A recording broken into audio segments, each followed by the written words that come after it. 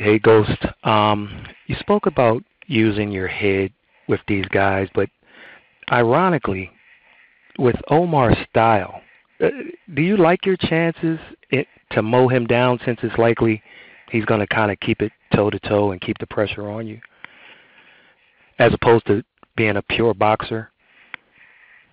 Oh yeah, I mean, don't get me wrong. Just because I'm using my head, don't mean I'm going to be over here on my toes, prancing around and uh, you know, moving and moving. I'm there to fight. I'm here to fight, and you know, when it comes down to talking about using my head, I'm talking about putting all my skills to use and doing things that I haven't done in the boxing gym. Listening to my father in the corner on taking advice on what I need to do and what I need to change up. Um, but don't get me wrong.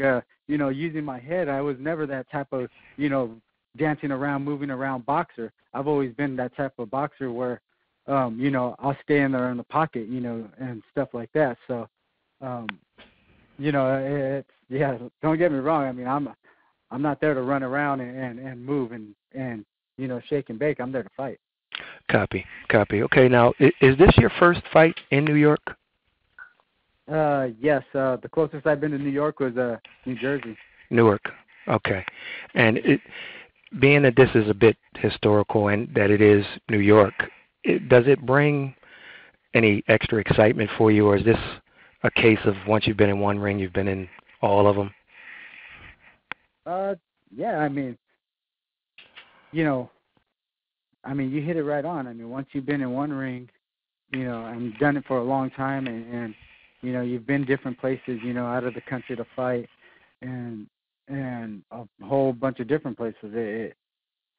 It comes down to just being ready and knowing how to get in there and take care of business. But I'm excited. I'm excited to be coming out to the East Coast and doing it. I just know next time I learn my lesson. Don't go out there and don't carry your firearm with you.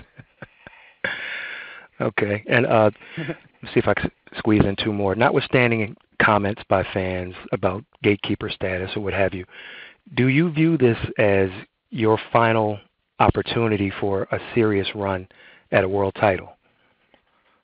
No, I think it's at a critical point where you got to take care of business.